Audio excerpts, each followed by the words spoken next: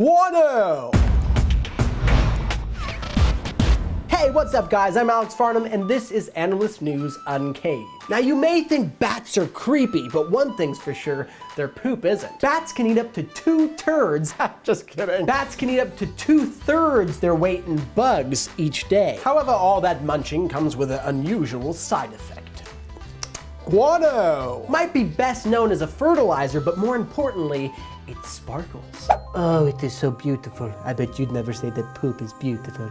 Unlike birds who avoid insect wings and legs, bats eat everything, including the exoskeletons. These hard outer shells are made up of a difficult to digest material called chitin. Now because a bat's stomach can't break it down, shiny insect exoskeletons make up a large portion of its dung. On the other hand, fruit and seed-eating bats have dull, splatty feces. Ugh, so boring. Now, pretty poop isn't the only upside of a bat's diet. In Texas alone, bats save farmers $800,000 a year by eating corn earworms and cotton bollworms. Just one colony eats about 1.3 million insects annually. Thanks, guys. So, how do you feel about bats? Would you ever eat guano?